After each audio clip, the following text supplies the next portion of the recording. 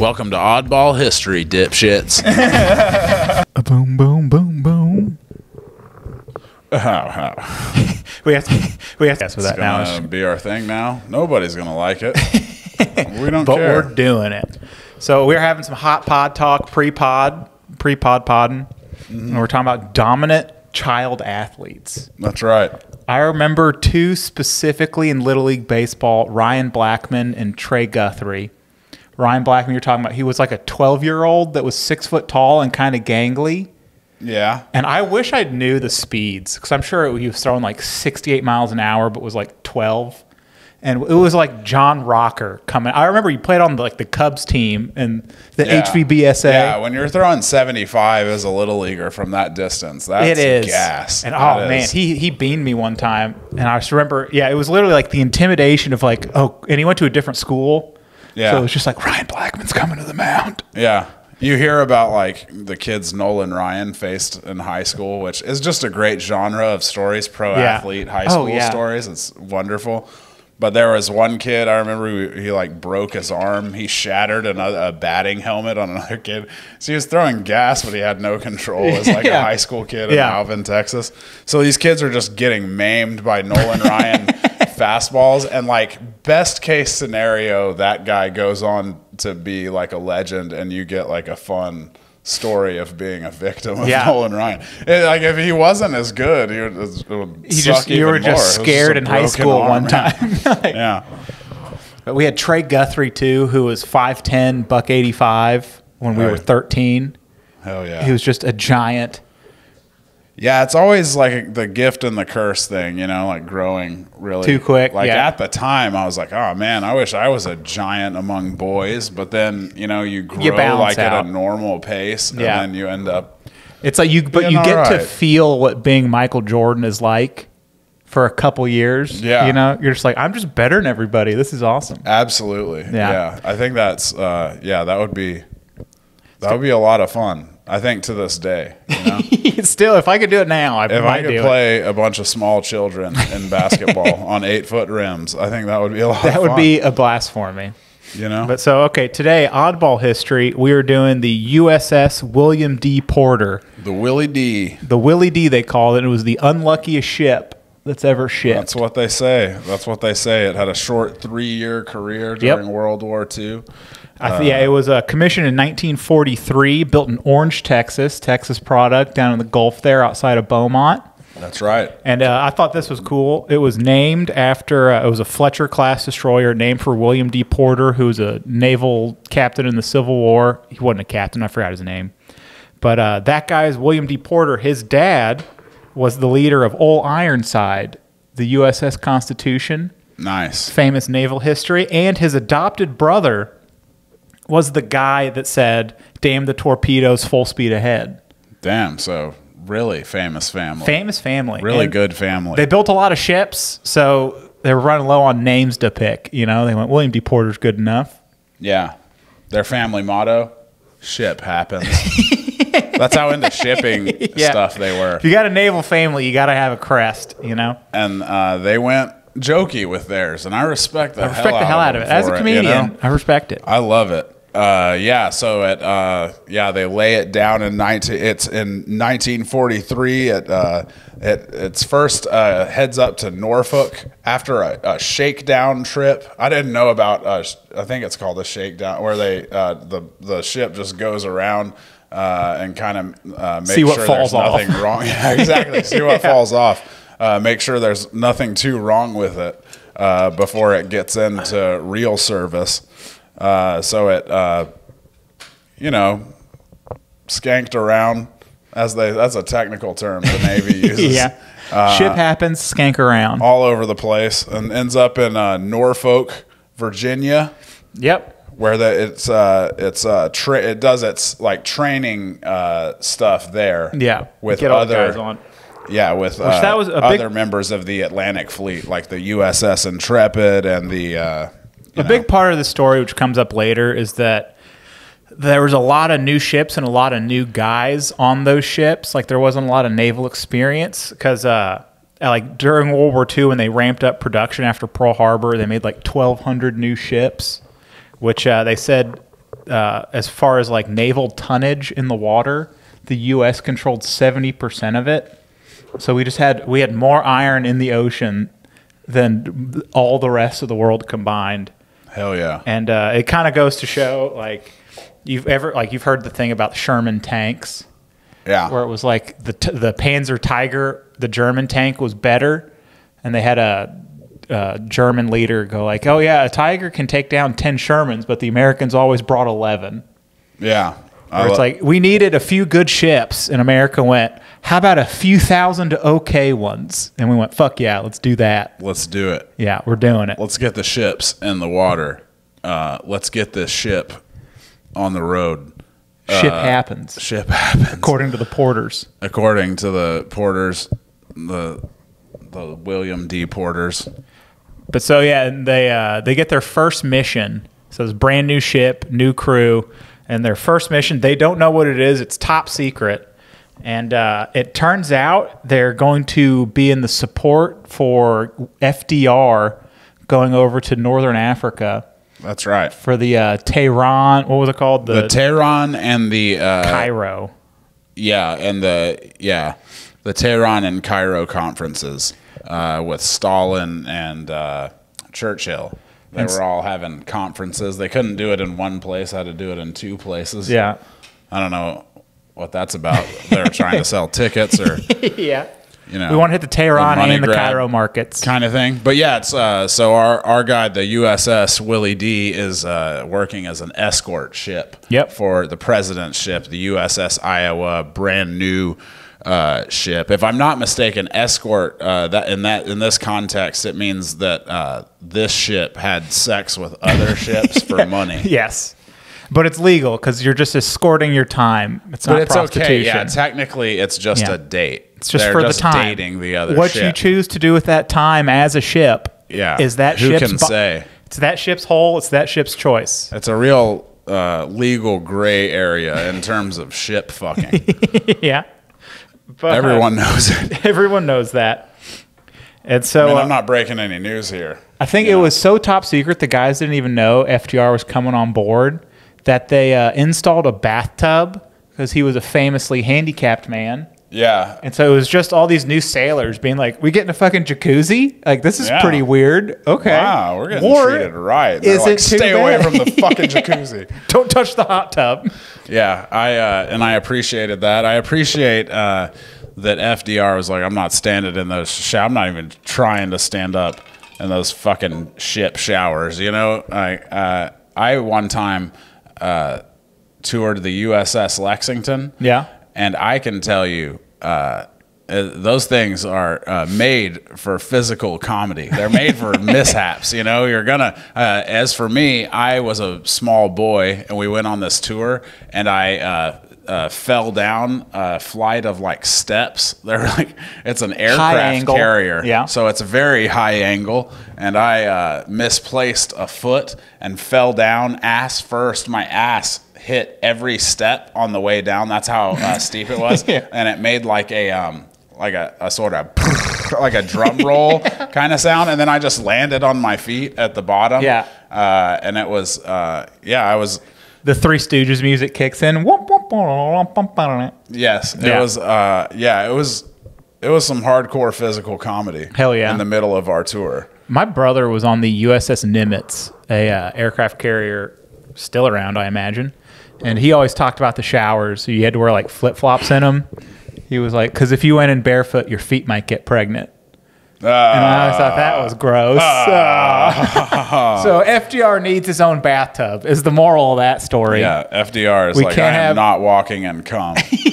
All right? That's one thing everyone should know about me. When I'm not in my wheelchair, I refuse to walk around and cum. The day I was sworn in as president was the day I stopped walking around in other men's jizz.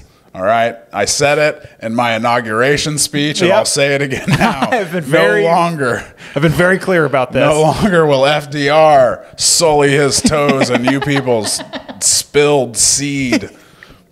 I don't need to tell you all about that inaugural address. It was very famous. We've all heard it in school.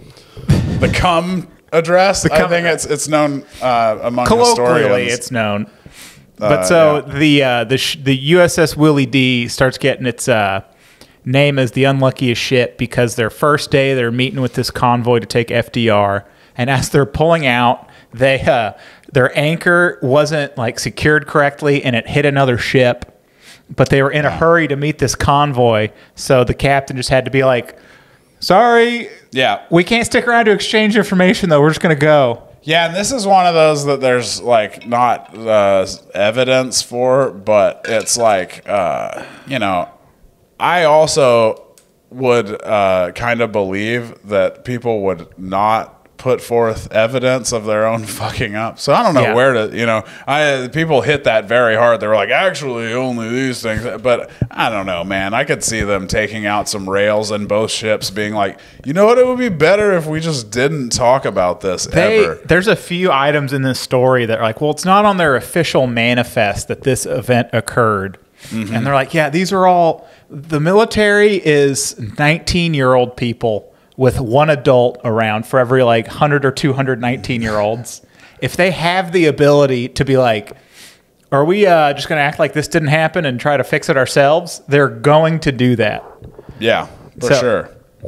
Yeah, which, who knows? Who knows? But the point is, the fucking Willie D is getting off to a hot start in its service. So this is supposed to be an 8-day voyage. The day after the anchor tearing off the the railing and the lifeboat mounts off the sister destroyer, the day after that, it was reported a depth charge fell off the deck of the William D. Porter into rough water and exploded, which caused the USS Iowa to take evasive maneuvers. Yes. This is another one that, whether it happened or not, is in dispute, but it's funny as shit and on brand, so I'm going to pretend like it definitely did. Now, there was like multiple reports of that occurring, but one of the big things is this is such a top secret mission. All the official information didn't come out until like 10 years after, or 13 years after the war. And because they're traveling across the Atlantic in like a wartime, trying to avoid, U-boats and German submarines and things, they had to maintain radio silence. And so, which is best for Willie D because they accidentally drop a depth charge. Everybody freaks out, and they have to light signal. Well, this is before that. This is before the torpedoing. They had to signal the depth charge thing too. Oh, they did? Yeah, and so, but oh my God, they literally had to signal like that was us. Sorry. Look, our bad, but nothing like this will ever happen again. This will not occur again tomorrow, I swear. We over here at the Willie D learn from our mistakes. And you can expect nothing but a clean track record from here on out. And then out of us boys. The next day, a big wave hit the boat. They lost a crew member. He just got swept away to sea and died. Sure. And then it broke something in the engines. Neptune took him. Old Davy Jones' locker. But they had to break radio silence to tell the other ships they had engine problems. So that was the first time they broke radio silence. Day 2 of the trip. Mm-hmm. On day 3, they're demonstrating at the president's request the defensive capabilities of the USS Iowa, which is mostly involves them letting loose weather balloons and then blasting them with their anti-aircraft guns. Yeah, pretty sweet. And the president being like, "This fucking rules. Sweet. This kicks ass." And then they also though are interested in showing off how they defend from torpedoes. So what they do is, and they're also, for the USS William D. Porter, this is like an exercise to simulate a torpedo attack on an enemy ship. New guys get training rounds in. Yeah, for the USS Iowa, it's defense. In any case, a live torpedo gets loosed. They had the USS guy William D. Porter. I only know his name Dawson because he ends up like Dawson. Old Lawton Dawson, the torpedo and son of a bitch. That torpedo and son of a bitch. But he Chief Torpedoman's Mate. That's his title. Chief Torpedo mate Lawton Dawson. Oh, Lawton, that's a good. He's really the scapegoat of our story, and I feel bad because I'm sure there were people higher up than him that were also to blame that successfully got around the blame on our friend Lawton Dawson. Lawton Dawson is the scapegoat of our. Where he's supposed to take the primers out, story here. And they do 3 torpedo shots, and the first 2 he correctly took the primer out. And they just, they're sitting there, they do all the motions, boof, torpedoes off, and they go, direct hit, you guys did great. The second one, oh, another direct hit, you guys did great. And then the third one, they aim it directly at USS Iowa, where the president is seated. And then they launch the third one, and it just, an actual torpedo plops into the water, and everyone just looks at each other and goes, oh, shit. Was that supposed to happen?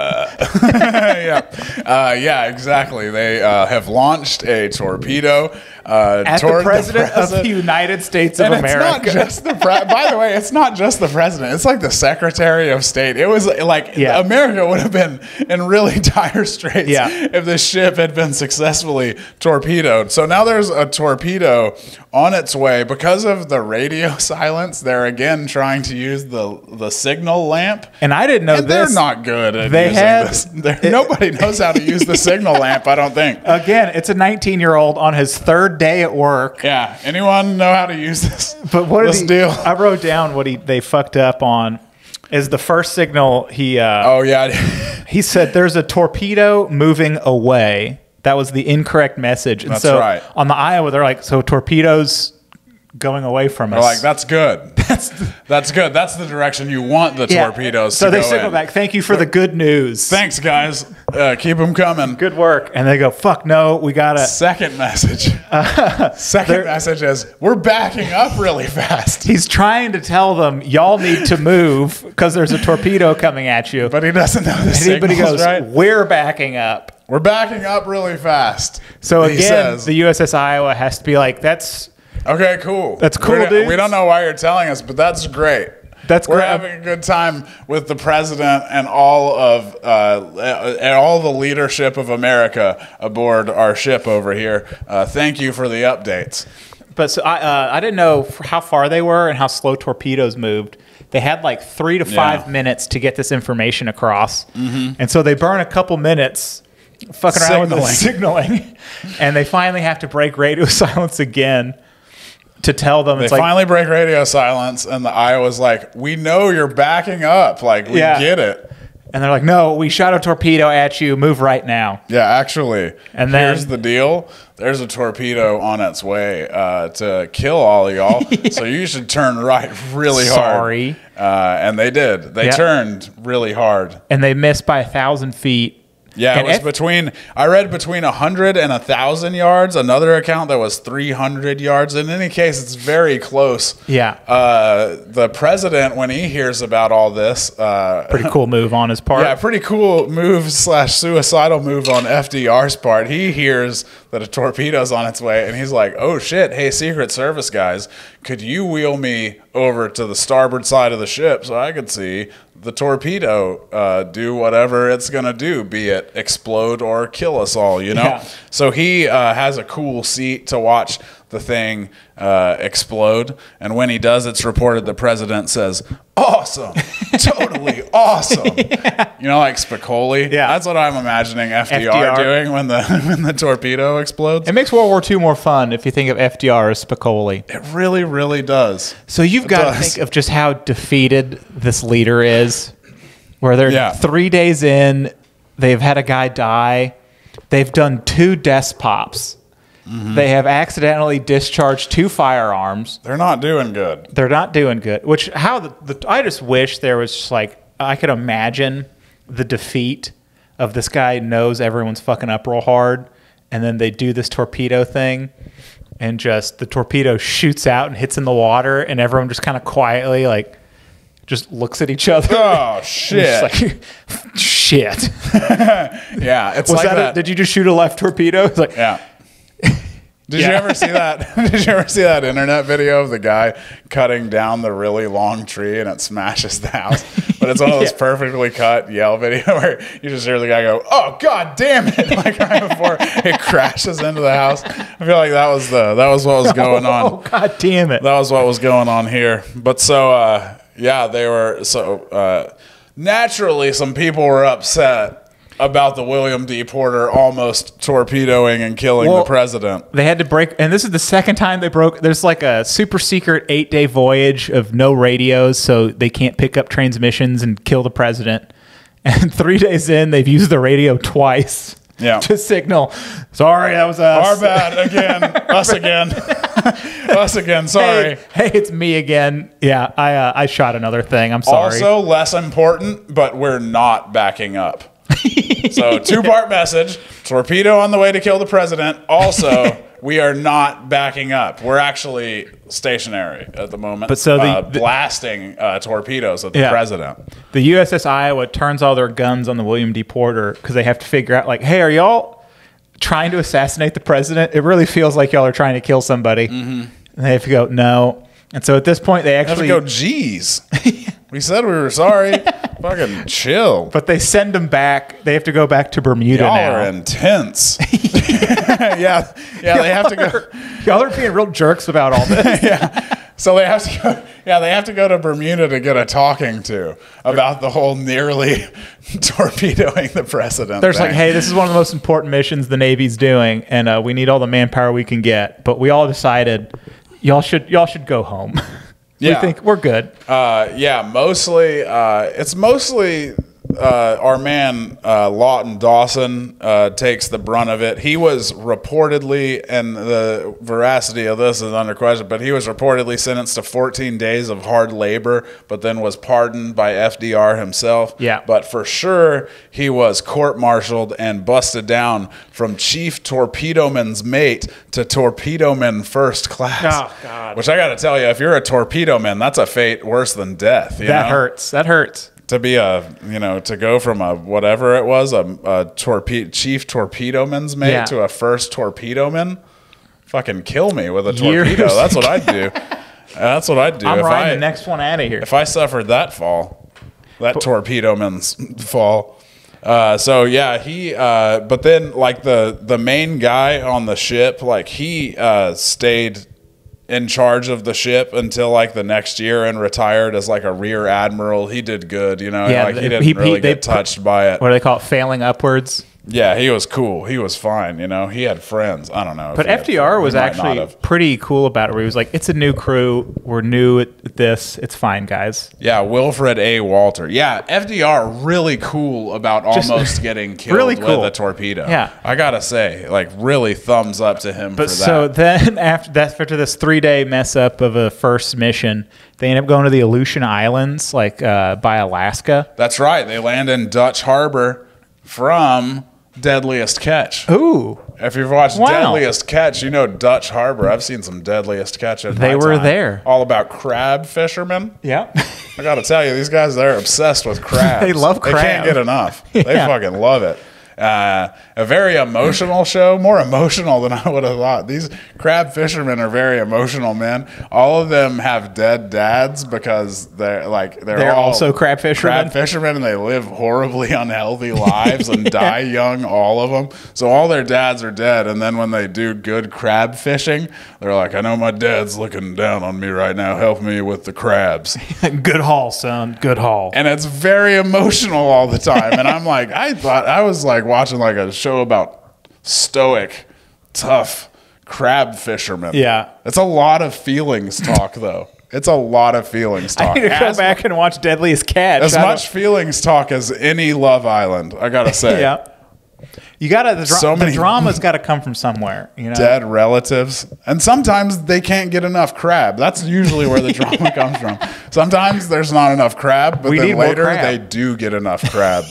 You got to have an arc, Yeah, but so we have to go on a journey. They're in the Aleutian Islands. You can't be the same as you were at the beginning. They're in the Aleutian Islands, and they get their orders where there's like training and doing stuff, and there is like they don't know where Japan's going to come from, so they're like protecting that side too. Yeah, and here we get in a stretch of the Willie D doing good. Like, this is a stretch of they were doing good work. They were escorting a lot, again, having sex with other ships for money under the guise of just dating the ships. Yep.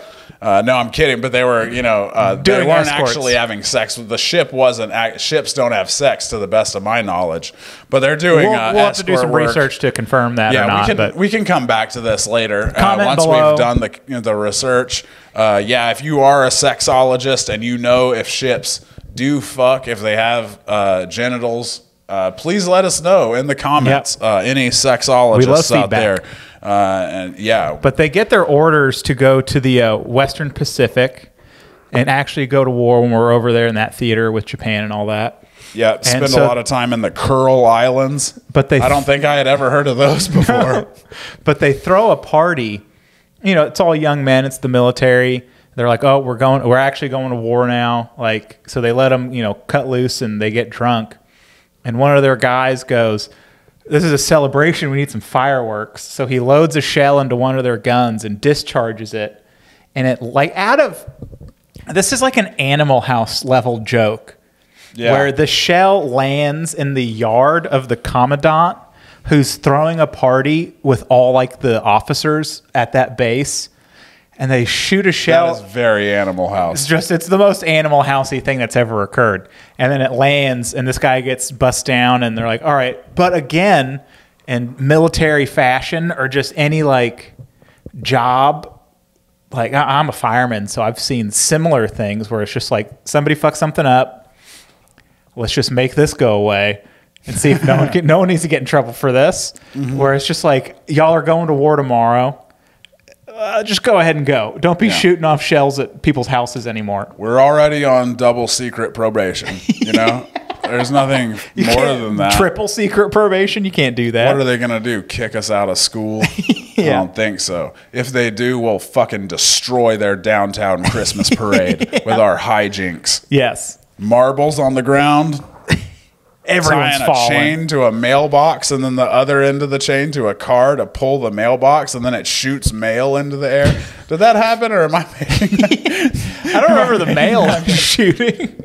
Did I just make up? But I'll allow it. That seems reasonable. Well, if it didn't happen, it should have. But this cracked me up. Mike Nichols. Whoever did that movie. I think it was Mike Nichols. This is one of the funnier things of their entire story, is that now it's known that these guys have been messing up. They've dropped a depth charge on accident. They shot a torpedo at the president. Yep. And now every time they're like traveling to the Western Fleet, whenever a ship gets close enough to communicate with them, they go, don't shoot, we're Republicans. Because FDR was a Democrat. Yeah. So they were like, you're going to kill him because of that. Please don't shoot at us, which is hilarious. It's a great bit. Yeah. I got to say, it's a great bit. But the guys on the Willie D were just like, man, people cannot let us almost killing the president thing go. You shoot one torpedo at a president and everyone doesn't let it go. I like to laugh at myself as much as the next man, but it's over. That was 4 days ago that we almost torpedoed the president's ship. We've moved on. Killed him, consigning him to an early watery grave. That was a long time ago, and people keep bringing it up. But then sick of it. Sick of it all. But then they end up in the Western Theater, and they actually they help with the invasion of Luzon. That's a famous one. I had heard of that from World War II in color. I saw some TV about that. They were doing a lot of bombardment work where they're just anchored off the coast, just shelling the shit out of wherever as our guys are invading, providing support for the land. And then they're also shooting down kamikaze pilots. Yeah, lots of kamikaze pilots around, of course. Actually, in the Battle of Okinawa was their final one. Yeah, they go from Luzon. They go from Luzon in the Philippines to the Lingayen. I wasn't sure about the pronunciation of this even one time. The Lingayen Gulf. more shore bombardment, and then it left to escort the USS Lindenwald and the USS Epping Forest to Guam, our old pals Guam. Guam, yeah. Not so peaceful now as it was in the episode when we last had it. And then on to, the Battle of Okinawa. Okinawa, famously where Mr. Miyagi is from the Karate Kid movies. That's like the character or the actor? The character. Hell yeah. Maybe, and the actor too. I don't know. Yeah, no one's asked. I know the character because he's gone now, so it's information lost to the sands of time. Because he goes to Okinawa with Daniel-san in one of the movies, and then Daniel-san, he gets in a beef with a local kid over a girl. Of course, you know how karate is, and then. You know how karate guys are, man. And they check out the Elvis episode. Please, check out the Elvis episode. Our most controversial episode to date. Just a lot of old ladies yelling at us on YouTube. People are fired up about Elvis still today. Elvis has an active community of followers that still are about it. Yeah. But so Daniel-san, he's going to, kill this guy, or this guy's going to kill him. He's like, look, I don't know how you do things down in fucking California, but here it's battle to the death. But they're about to fight, I think, and then like a hurricane or what is it there? It's a tsunami or a tidal wave. Tsunami is like a tidal wave situation. I think maybe a tsunami happens. Some natural disaster happens. Yeah. In any case, it brings them together. They realize there's things bigger than karate. It turns out the important thing was the friends we made along the way. Yeah. The friends, classic lesson. and even the friends, including the people you actively hate and wish they were dead, But then ultimately, Danny doesn't wish he was dead because he saves him, and that's powerful. A big moment in the movie. We recommend Karate Kid. Yeah, I'm pretty sure the guy goes on to help him after that too. It's a very 80s movie thing. That was happening all the time. I like this is the most unsure recap of a movie. There was like horrible.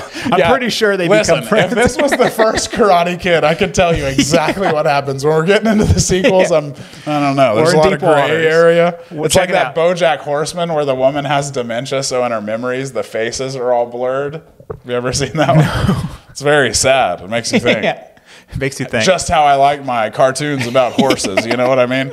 Horribly depressing. Check this out, everybody. We're in deep water right now, just like the USS William D at the Battle of Okinawa. At the Battle of Okinawa. That's right. Where they get commended for a lot of good service there, and they're a good crew. They're running and they're operating, blasting planes out of the air. They're doing good work. And then finally, one of their last unlucky moments is they have a kamikaze plane going straight for them, and they shoot it down, but they destroy this plane, and it's still coming at like an angle, and it hits the water like pretty far away from them. But then it proceeds to float or like sink underneath the boat and explode. It slid perfectly under. And they say the explosion literally lifted the boat out of the water. It must have been crazy as shit to see. It's crazy just to think about a ship, a destroyer being lifted out of the water by an explosion. Some of the, I don't know, my brother was in the Navy, and you're fine on an aircraft carrier nowadays. Like, the chance you're going to get hurt in like a workplace accident before any war stuff happens to you. Falling down the stairs. In a comedic dangerous fashion. But looking at like some of the pictures and stuff back then of all the boats getting after it with the planes and mortar rounds everywhere, and you're like, God dang, that was like being in the Navy in World War II was not like the safe, let's go get college paid for move. It was, you were out there doing it. Yeah. But it was crazy. Yeah. And the crazy thing is it was the unluckiest boat. However, nobody died in that. And there's like enough boats around and it took like 3 hours to sink. And all the crew got off and nobody died or got hurt, which is pretty wild. And I definitely think this is for sure the unluckiest ship of the United States, because I heard of a Japanese ship who they dropped a bomb in it, and the Japanese, like, they weren't allowed to leave their posts at any time. And so this bomb, like, literally fell through, like, the decks of all the layers of the ship and exploded in it, and it turned the entire ship into a giant, like, oven, and these men were just baked alive. I would say that's a little more unlucky than almost torpedoing the president. But, who am I to judge? This is more unlucky, implies a little hijinks to it. You know? Yeah, that's true. Just gruesome deaths. Yeah, just a little. Are just also unlucky, but just kind of the Mr. Bean of the U.S. Navy, if you will, the USS Willie D. Porter. Yeah, But it was. But yeah, and it sank. The shipwreck is just off the coast. I don't know where the shipwreck is. I don't know why I started somewhere that near sentence. Okinawa. I started that sentence really confidently, like I had read where the shipwreck lies, but I don't know. I don't know at all. But that is the life and times of the USS Willie D. Yep. We hardly knew ye. We hardly knew ye. 3 years of fun and mishaps. You know, They're still everyone's still fired up about it, making fun of them. And honestly, you know, I think more U.S. Navy warships could stand to be a little funnier. You know, it's not one of their strong suits. No, they're it's good not. at what they do, but it's very humorless. We're having a hard time. We're having a hard time recruiting people. Let's have a little fun out there. Let's have a little fun. Let's launch a torpedo at the president every now and then that he can escape from at the last minute. That's fun. We're doing funny for everybody. We're doing a desk pop. Yeah. I thought of that scene like 9 times reading about this. It's just like twice in a row, and another ship being like, "You actually did the desk pop? Like you shouldn't." What are you funny. thinking? I love that movie. It's funny. It's a gem. You got any stuff going on? Anything you done recently? I am. I was at the Addison Improv last night for the Devin Clark and Friends show. Super fun. Very good crowd. It looked like it was going to be real light when I first got there. I was like, "Oof!" It was kind of rainy outside, and people in Dallas sometimes will just not go out if it's rainy, which I get because I won't either unless I have a show. But anyway, it ended up filling out. It was good. It was a real fun show. It was Devin Clark. He's got this Devin Clark comedy on Instagram, I believe. Super funny guy. Give him a follow. He does. I love it. Like movie. He's got a great movie review voice. But he does these reviews of shady motels. And I told him a couple to go check out because like I work around some like rougher areas with like shady motels. And he did one, and I was like, I have fished a dead body out of one of those rooms before. And I was like, boy, do I have a list of places for you to check out. Oh, shit. I told him to go to the Dallas Inn, which is on like Keast and 30, like the frontage road right there. Which I've driven by that one. Yeah, I've given probably 30 people Narcan in that building. Nice. So it's not nice. A lot of fond memories there. Yeah. You could make like a whole like Apple slideshow of just like 30 Narcans, dead bodies. That's enough for like a long emotional slideshow. Think about it. Do you snap pictures with them after you're done? Because that could be a... Typically, no. Do it before and after. I think that'd be frowned upon to just snap the picture. Me bagging a guy. Like, he's fine. This guy's pretty bad. Yeah. It makes it extra funny how on Lone Star 911 they want to go viral. That is... That's not... Like, I don't think... Like, that's how you get promoted. Is he like, oh, he went viral. It's like, you're a driver now. Yeah. Being a firefighter is all about fame. About going viral. I know we've made these jokes before because it's Lone Star 911, but occasionally I'll think about it and laugh all over again. That's so funny. I was describing to my girlfriend the beginning of the show, the microwaved foil burrito killing an entire fire station of guys. Yeah. It's a good show. It's fantastic. It's a lot of fun. It's a stupid show. It's obnoxious, way too woke for its own good. But if you're a fireman or an EMS person out there... Rob Lowe blocked me on Twitter for telling him to shut the fuck up during the Dallas Cowboys 2013 playoff loss to the Green Bay Packers. Rob Lowe's not putting up with it. But it's a good sarcastic watch. Like I've tried to put it on at the station a few times, and it always gets a good kick at everybody. Super fun. I have to imagine it would be even more fun if you're a firefighter. And also more aggravating. You know, it's like just like crazy. It's that's what I appreciate about it though. Is like they were like, we're not going to ask anybody about this stuff. We're not going to even fucking talk to anyone who's ever known a real firefighter. We're not doing it. We're just taking swings blindly on this show. Microwave foil burrito burning down a grain silo's gone. Grain silo. Bang. Done. But yeah. My point is watch Lone Star. Watch 911 Lone Star. Fox. Devin Clark is funny. Fox? Yeah, Devin Clark is a funny dude. Shout out him. Solid time at the Improv. See. I got St. Patty's just happened. I was working the Saturday St. Patty's parade in Dallas. I thought about you because I was trying to get to my weed guy's house, and I was running into all the blockage with all the fire trucks blocking the street. The guy who lives kind of near where the parade happens. And I never think about it, so I'm always in the same position of having to try to go around the general area. Yeah, but it's a blast. I was bummed I was working, but we had a bunch of guys from our station go do the New York City parade, where like you just wear your Class A's, like your dress uniform, and you march with them, and you go past like St. Patrick's Cathedral. And that's cool. So and a few of the guys brought their wives, a couple single guys running around, so I'm sure everyone got nice and tuned up. Nice, hell yeah. Can you carry a boombox when you're doing that kind of thing? Like blasting a song just kind of that speaks to your personal brand as a firefighter? Yes, you can. It's just Fireman by George Strait playing on I thought you were going to say Fireman by Lil Wayne. It's back and forth. It's back and forth between the two. Fireman, fire for Fireman. Remember that? That was, when that album came out, that was like the Carter 2.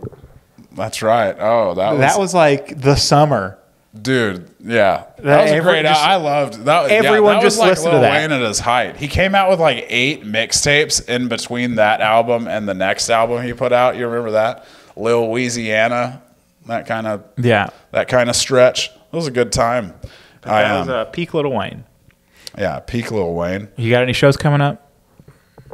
Not that I can think of. And I think I hit a little bit of a lull. Book me on your comedy shows. We're not asking for you to come to shows anymore. Please put us on shows. Yeah, I'm sure I'm forgetting something, but no, I don't have much on the books right now. Again, this is me putting my bowl up and saying, "Can I have some more? More, please, sir." Yeah, fucking book me, you pieces of... I'm going through like the 7 stages of not having any shows on the books. Yeah. Hey, there's always backdoor on the weekends. That one was anger. I wonder what'll be next. No. No, I don't think I have much. I've been... always backdoor. I always backdoor comedy club. And then, I'll be at... if I'm not anywhere else, you can catch me at Backdoor Comedy Club in Richardson. I do. I have Fridays and Saturdays. I'm headlining Rose City and Tyler in April 13th. I'm going out of town for like 10 days. Fun. So I was just there. Yeah. Blast. It's the first time with the new alignment of the club. Like it's turned. Yeah. Have you been there since? Yeah. So you're like facing the green room. Your back's to it. Yeah. But good club, always a good time. It's a blast. I love that they got that going, and it's all DIY, and it's got a good vibe to it. Yeah, great vibe. But then I got some gray area too. But then I'm doing like 3 feature weekends in like April, May, and June. So with people that I've worked with before, so that'd be fun. Hell yeah, good times. But yeah, check out jimmynelsonComedy.com. Show dates and stuff. Check out the podcast. We got plenty of episodes. Yeah, follow our asses on Instagram. We're on Instagram. And make sure to subscribe on YouTube. Oh, we've never really done this before. We've never really done this. We're fucking pros now. Smash that like button, you pieces of shit. Smash it. We're so goddamn pro. I watched this movie last night with a young Christopher Walken from 1983 called Dead Zone. You ever heard of it? No. I did not realize this going in, but it's clearly the basis for the South Park episode Cartman's Incredible Gift, I think it's called, but the one where he's a psychic. Yeah. But it's and also there's an American Dad parody of it too. I've seen several parodies of it without knowing. And now you see it, and you're like, oh geez. But Christopher Walken is like in a car wreck, but then he comes out of like his coma, and he can, if he touches people, he can see their death. So then he goes to help solve the murder for the police, and then eventually he gets to know this politician who's real evil seeming. He's played by Martin Sheen, and he shakes his hand at one point, and he sees the guy's death as him unleashing the bomb. He's like doing the bomb on the world. He's just taking the world with him. Okay. So naturally, now we have to stop this, man. Naturally, this is upsetting to old Christopher Walken. Yeah. And so he's like, well, clearly I got to kill this guy. And so, meanwhile, he had a girlfriend before he was in the wreck, but she moved on while he was in his coma. So now she has a kid. Guys, with we're a guy doing warning, spoiler alert for Dead Zone that came out in 1983. Dead Zone. If you haven't seen it by now, get fucked. No, just fast forward, like a minute. But so Walken has a kid with this lady, right? But now she's, I don't think it's his kid. She marries this guy while he's in the coma, all right? But this guy works for the politician. So in the end, when Walken's going with his sniper rifle, he's getting ready to kill this guy, for the good of humanity. Yep. He's setting up, but Martin Sheen sees the lady's kid, and he's like, "Oh, this is a great photo op. I'll bring the kid on stage with me." And so then Walken, he's like clutched up, he's like all curled up in his bird's nest. He's not seeing that the kid's on stage, so he turns around to shoot the guy, Martin Sheen, and takes a shot. But, a guy sees him right at the last minute, so he misses. He hits the podium. So Martin Sheen grabs the child and uses it as a human shield and just starts going like this with the baby as a human shield. And so Christopher Walken, at first, he's like, I got another shot in me. And then, but he realizes the guy's literally using a baby as a human shield. So he's like, that's probably disqualifying enough as a politician, and I don't even have to do the other shot. So then he gets shot by the guy's security guard. But it's cool because Martin Sheen, he comes over to him as he's dying there on the floor, Christopher Walken, and he's like, "What the hell is your problem, buddy?" And he grabs him, and then the vision of his death is like a lonely suicide. So not taking anyone with him, world saved. Thank you, Christopher Walken. Thank you. Wow, what a poignant end. It was fantastic. I gotta say, 10 of 10. 10 out of 10. There's a part when someone mentions God to Christopher Walken, and Christopher Walken's like, God, he threw an 18-wheeler at me. He knocked me out of the world for 5 years. Young Chris Walken. We need to do a master cut, a clip show of Scott remembering 80% of movies. That was my favorite line. Yeah, I'm sure I'm missing things. I can't stress that enough. Yeah. You should just watch the Dead Zone and then come back to this part in the podcast, so you can you got homework now. So everybody. You can discuss it with me, over this medium. But it was real 80s, real good. Martin Sheen, very evil. Chris Walken, very good. Love to hear it. Great times.